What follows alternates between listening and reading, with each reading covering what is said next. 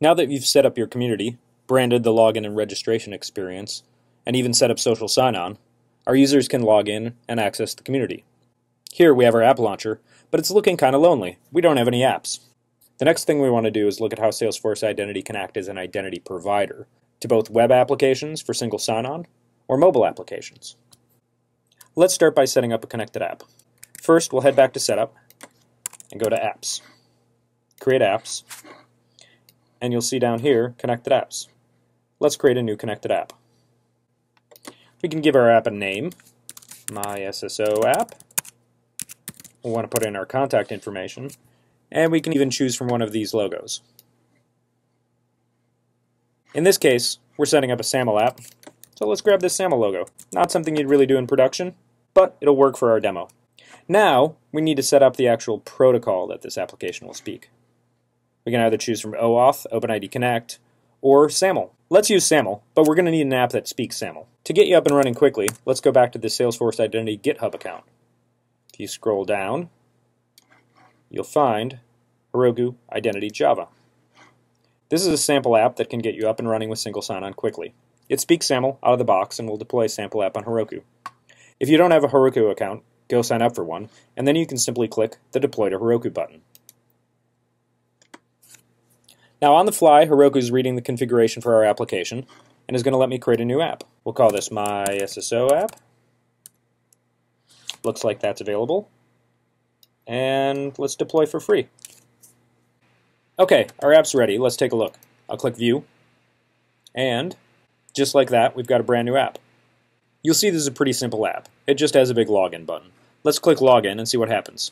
When you're setting up SAML-based single sign-on, you need to describe your service provider, the application, to the identity provider, Salesforce, and the identity provider to your application. This sample app makes this really easy. We'll just copy the start URL, entity ID, and ACS URL.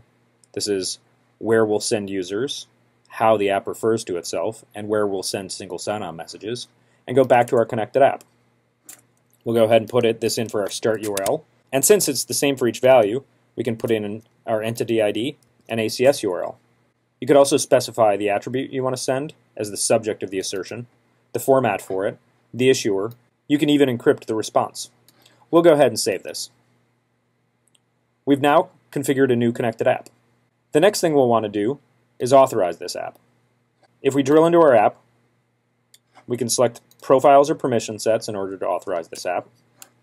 In this case, let's select customers and system administrators. We can go ahead and save this. Since our system administrator is allowed to use this app, we can actually test it from right here. This will use IDP-initiated login.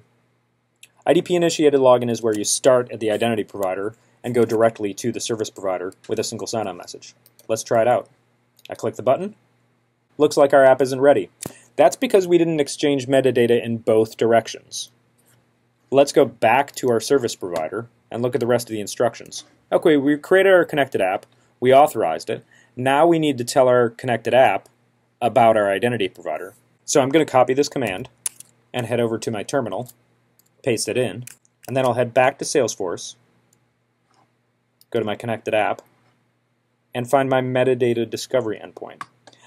The metadata describes our identity provider. Notice there's one for your My Domain. There's also one for our community.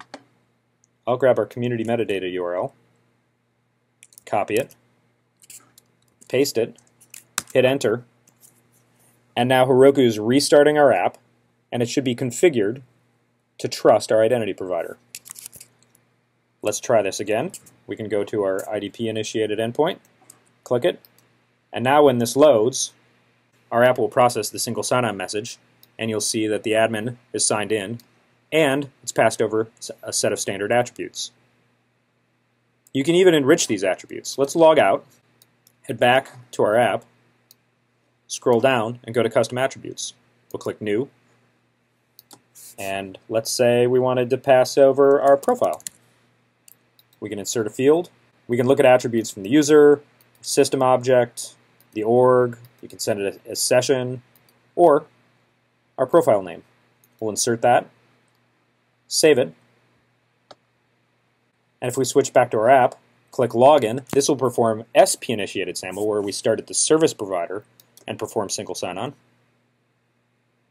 We'll see that the user's logged in and we've passed over their profile. Switching back to our community user, if we reload Daisy's app launcher, we'll see the SSO app now shows up. She can easily click this app, get single sign-on, and we'll notice that Daisy's information is passed over, as well as her profile. You can now set up SAML-based single sign-on for any of your apps.